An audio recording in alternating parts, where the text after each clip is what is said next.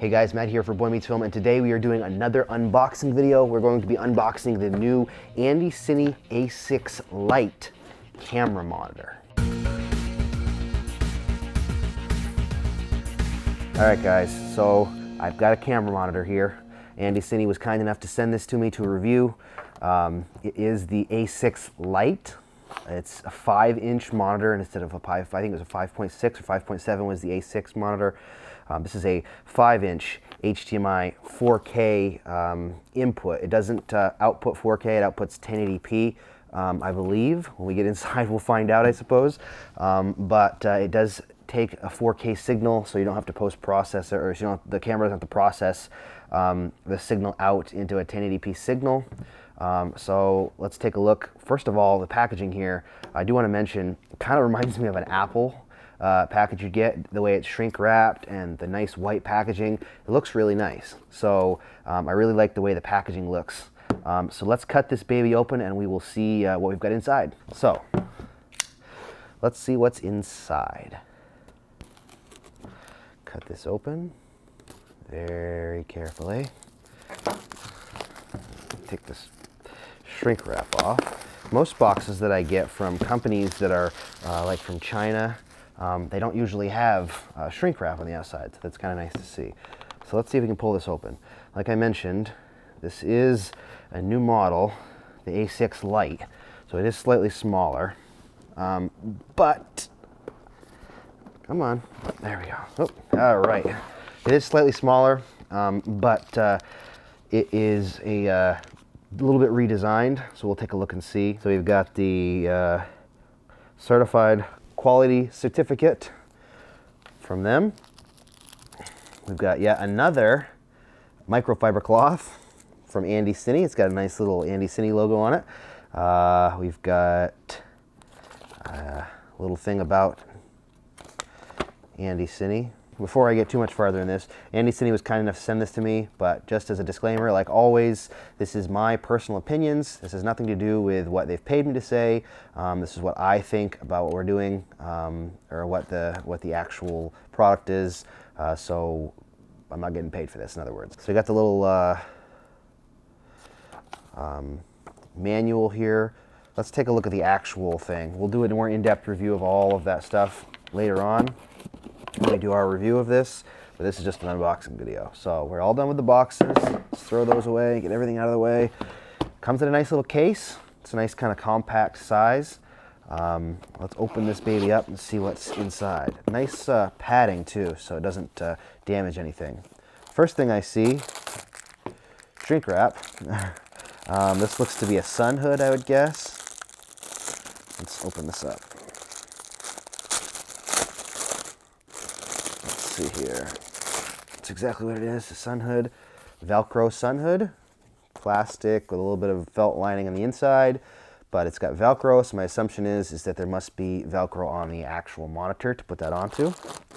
You've got your HDMI cable, looks like a micro, HDMI mini rather, to HDMI. Let's open that up, see? So we've got an HDMI cable for this. What else we've got here? We've got a bracket. This does come with a camera mounting bracket, so we've got, get that out of the way.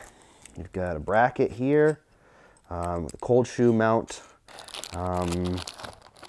We've got micro USB cable, and we've got a user guide for the LCD display. Okay, oh, this is for the battery. It does come with a battery, which is nice, and a charger. So you've got this little charger here, and it's a USB charger. So if you've got a power brick, you can probably use that. Otherwise, it'll plug right in. It does have a little LCD display here. It's got an input here for the battery charger, so you can actually plug in the micro USB cable. So it's longer, I guess, that's it. It gives the opportunity, this is a teeny cable, not very long, but the micro USB input on this side allows you to charge it with something you already have. Most of us probably already have 1,000 micro USB cables and power bricks, so that'll make charging the battery easier. Got a battery here, Sony NPF battery.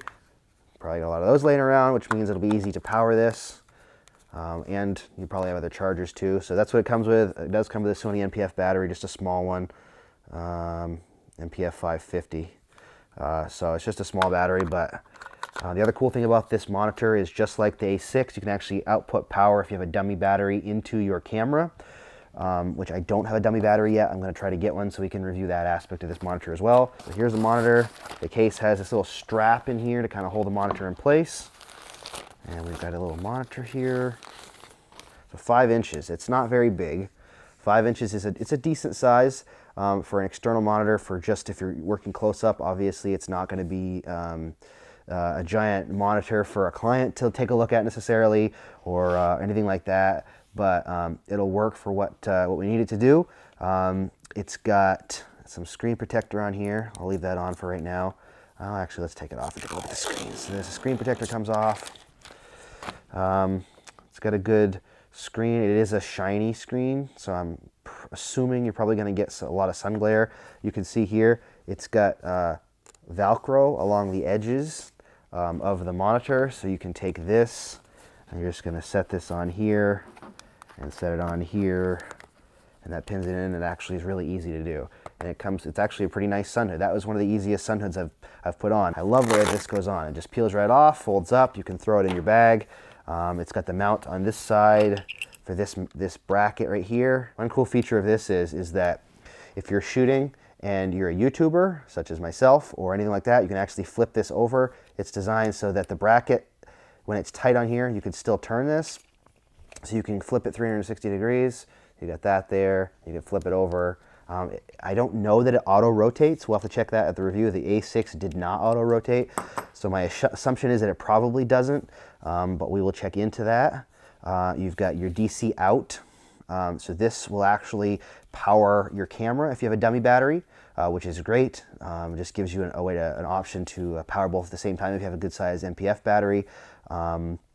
We've got the battery compartment in the back where the battery slides in.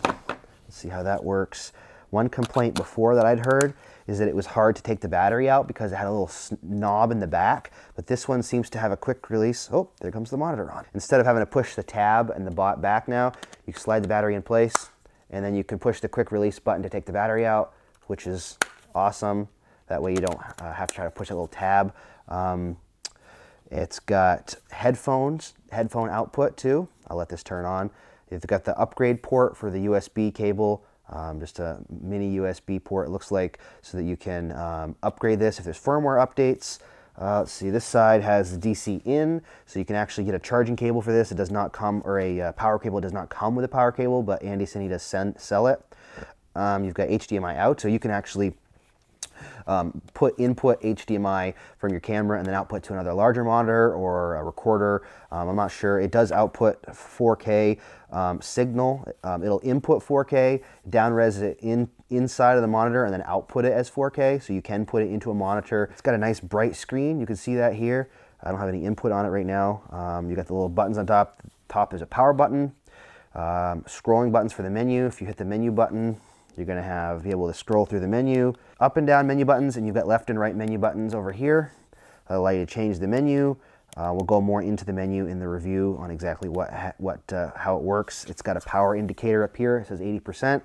I'll have to take a look at that. I'm curious to see how it actually functions, if it goes down in single percentages or if it goes down in 10% blocks or 20% blocks. I think previously the A6 went down in 20% blocks. So if it does go down in single percentage increments, it'd be awesome. But then you have the function buttons, which are awesome. You can put functions on there. Right now you've got histogram on one and you've got false color on the other. This does have a lot of those functions, but that's it. That's what's in the box. So you've got, let me power this off. So you've got the nice monitor here, a good size. I mean, it's not huge. You're not gonna wanna stand 20 feet away from it and look at it, but it's great if you're using a DSLR or a mirrorless because it'll make it a lot better and easier to see. So you got that. You've got the battery, which pops out here. So you got the battery, the monitor, sunshade, which I really like the way that goes on. Plethora of different cables, HDMI cable, USB, micro USB cable, charging, bracket for the top of a camera, a nice padded case, and a whole bunch of random packaging material like before, like everything else. So that looks like that's everything in the box for the AndyCine 4K. This is the A6 Lite. So there you have it, the A6 Lite AndyCine 5-inch monitor. Thanks for watching this video of Boy Meets Film. If you liked the video, please give it a thumbs up and subscribe. Don't forget to hit the bell icon for notifications when we do upload more content. Thanks again for watching, and we'll see you next time.